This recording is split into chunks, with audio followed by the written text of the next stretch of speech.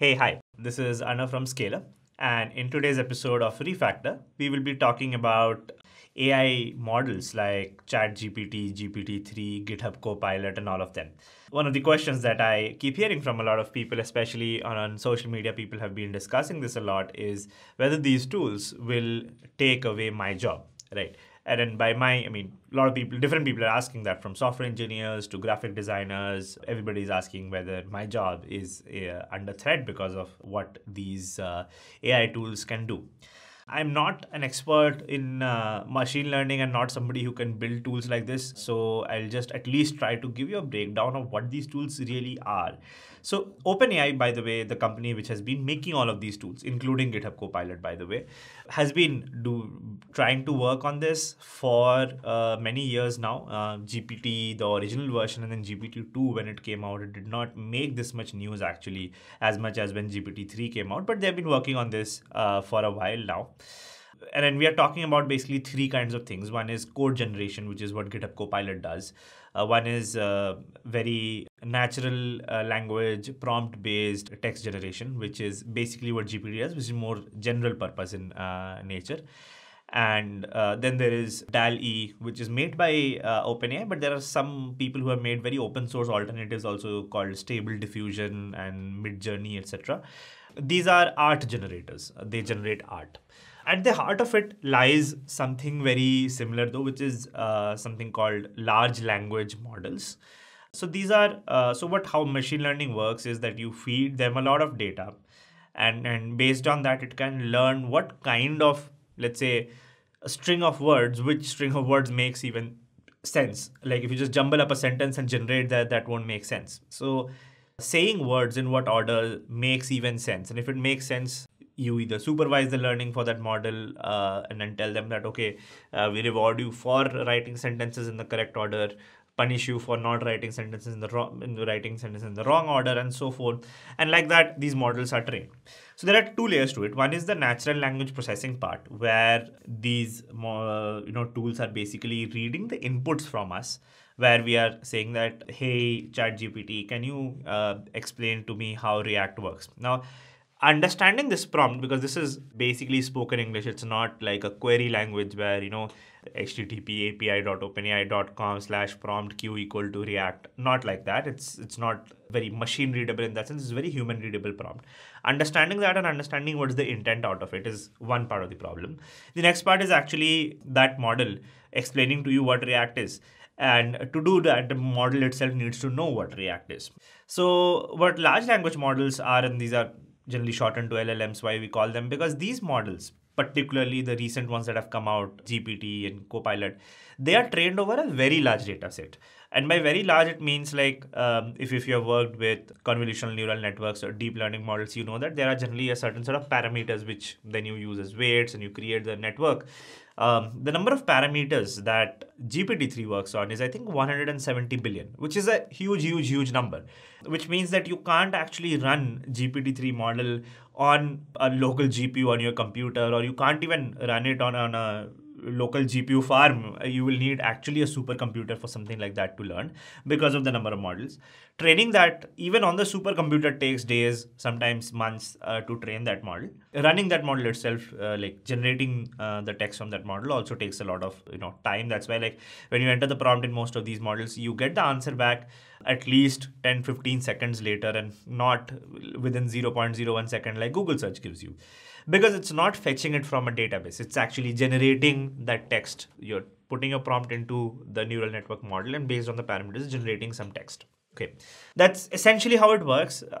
For a deeper understanding, obviously you can Google and find better explanations than what I can give you. But coming to what is the implication? Can it actually take away people's jobs and everything? Let's talk about that. So today, the way these models work, and then I will take up a few statements that I've heard from other people and I've heard on social media and break them apart. One of them is people saying that, hey, this is better than Google search.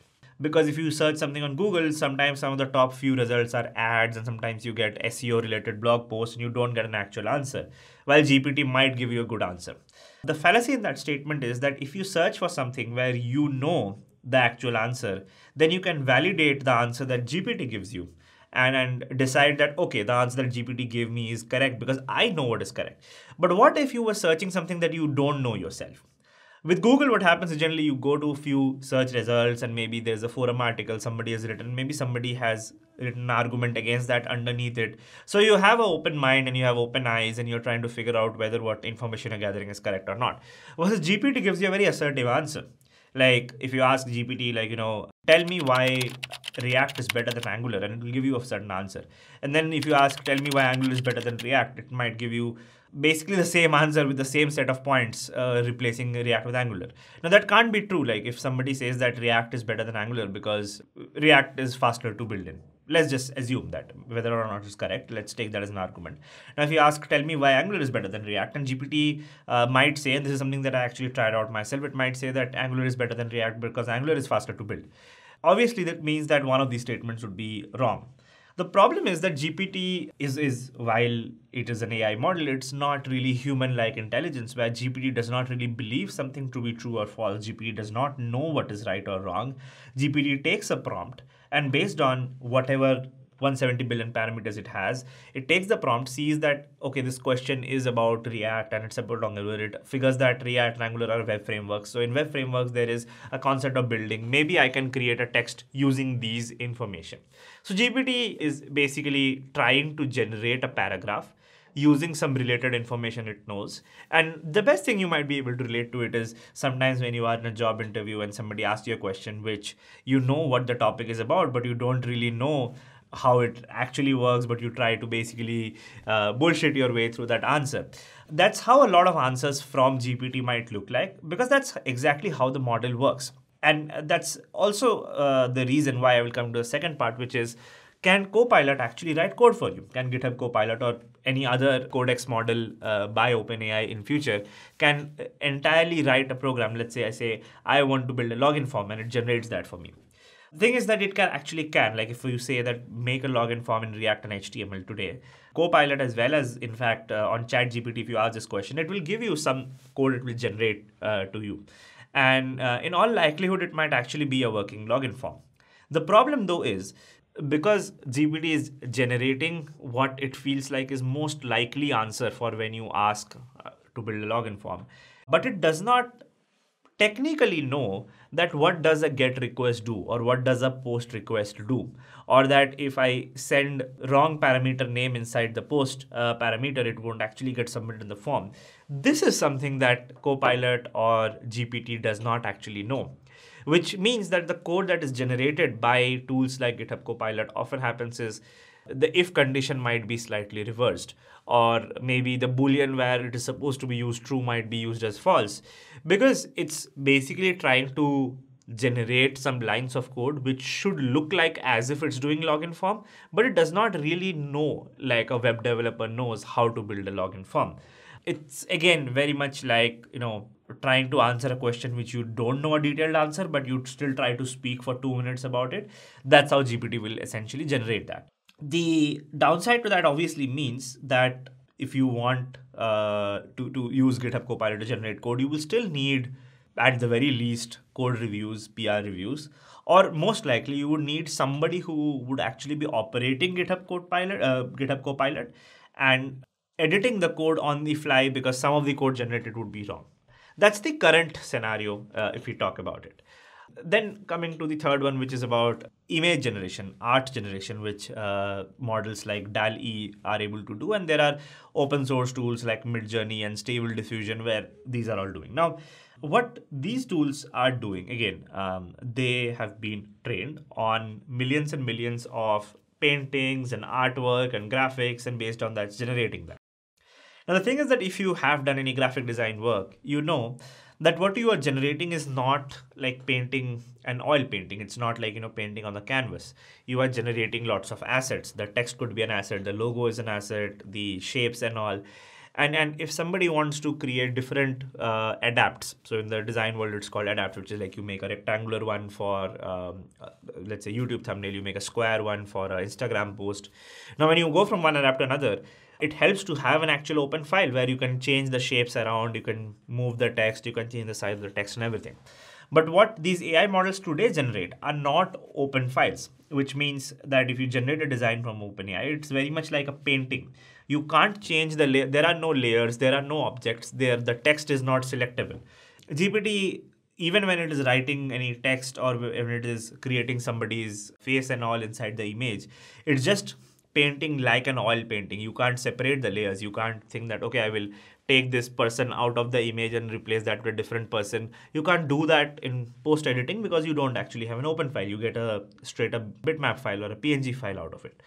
The other problem also is that, again, because these models don't really know a lot of factual information, they are approximating a lot of things. While the art might look beautiful at an abstract level, you will find that people's hands in these images tend to often have 4 fingers or 6 fingers, or even sometimes no fingers or 10 fingers. Why? Because these models don't really know that a human hand is supposed to have 5 fingers. When you try to build, have images of actually animals and all, again, the positioning of eyes and nose and all start changing even more, because again, it does not really know that, let's say I'm making a blue whale, should it have teeth, should it not have teeth, whether the fin would be in the center of the body or the beginning of the body. It does not know these facts actually.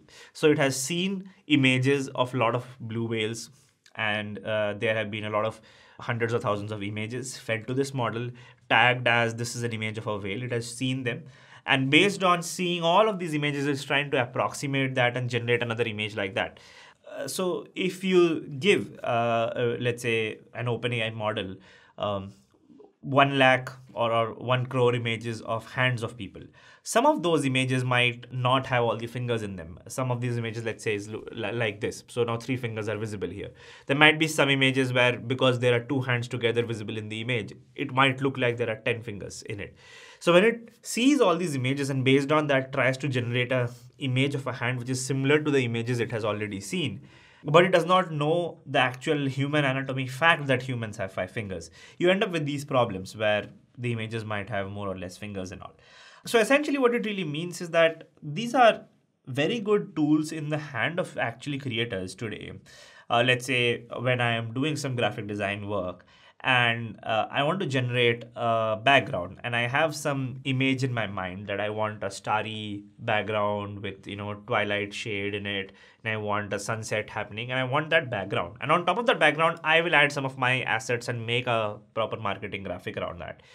But this background that I have in my mind, I don't have to go out and actually paint it in Photoshop, or I don't want to paint it in my iPad or do something like that. What I can do is ask GPT to just generate this background, and it can generate 5-6 alternatives for me, and I can pick one of them, and then I can do the rest of the graphic design work on top of it. So it becomes a great tool. Similarly, GitHub Copilot is something that I personally use a lot every day. So sometimes if you start writing a function and at the top of the function you write a comment that here we will sort everything by the age of the person, and then as soon as you press enter, it generates the code for that. It helps a lot to get that code. Often it happens that in the code that it generates, the name of the variable that it is using, let's say inside a loop or something, is not the name of the actual variable that I have previously in my code. So I'll have to replace the name of the variable. Sometimes I will have to fix a if condition, or I have to fix a switch case, because again, it's approximate code. There is no way for GitHub Copilot to actually run the code that it generated and test it whether it works or not. All of those things I have to do. But then again, in my hands as a software engineer, it's a great tool because it reduces the time that it takes for me to write that code, because if it's 50 lines of code, I would have typed them line by line, letter by letter. Now I write a comment, I start writing a function, it generates the 50 lines, and then I go and fix 2 or 3 lines inside that. Does it make me think like in the current format it can replace my job and write entire code? No. But do I think this definitely makes my job of writing software 10x easier? Does it make me, at least in terms of time spent, 10x more productive? Yes, it does. Do I feel like GPT looking at that code understands the rest of the structure of my program? It does not really do that. Sometimes it might try to sort a linked list in an array list way. And then I realized that, oh, it does not really understand that the variable that has been supplied is actually a linked list. It's not an array list, and you can't iterate through and do a bubble sort over it. So those kind of things do happen. But I'm very optimistic as to what other applications of these things would be. Today, as somebody who loves creating things and building things, one thing you definitely can do is build a lot of things on top of this. So there are people who have built using Dall E, they have built a AI-based avatar generator. Somebody has said that, okay, submit a photo and we will generate a photo where you are sitting inside a private jet. Submit your photo and we will generate a photo of you sitting on Goa's beach, right? That's a great thing. I mean, people can generate Instagram photos where they're actually visiting a place. And somebody who has made a product like this, they can charge you money for that. They can say, okay, give me $5 for every photo that you generate. So whoever has built this tool on top of Dall E, they have built it using basically web development tools, but also understanding how the prompts in Dall E works. So they have had to understand how Dall E actually works a little bit, and they have used normal web development technologies and they have built a product on top of it, and they're making money out of it, right? And these kind of opportunities will increase obviously as these models become more widespread and easy to use. GPT itself is not a model that is possible to run on consumer grade hardware, but stable diffusion, for example, can be run on actual GPUs on consumer grade hardware. You can run that, so you can make an art generator. The other thing is, because a lot of companies will start incorporating these large models into their workflows. Let's say in support queries, somebody asks, maybe the first layer might be today's bots are more decision tree driven, where somebody like you make an order on Zomato or Swiggy and then your order does not come, you go to support, says what happened, and it gives you five options. You pick one of them. Food did not get delivered. Then it asks, when did you place the order? 1 hour back or less than 1 hour back, or that you pick an option. Then it says, do you want a refund? So it's very decision tree. It's actually an if else condition turned into really a bot in this space, right? Now, this, if we look at how AI tools can augment that, is that you would feel like you're talking to a human being. And as long as the level of expertise needed and then the level of expertise needed to just understand that your food did not get delivered or it was cold and we should give a refund for it or something, while this expertise needed might not be a lot to just drive these 5-6 sentences of conversation, you would not even feel that you're not talking to an actual human being, be talking to a GPT run bot. But those applications will happen. And this in turn will lead to a lot of software engineering jobs being generated where there are existing workflows where large language model tools will get injected into them and you will have to create those pipelines. So I hope that answers the question on whether your job is going to get affected by GPT or Copilot or Dall E or not. If you like videos like this more, please subscribe to our channel. And if you like this video, please like and share this. Thank you so much.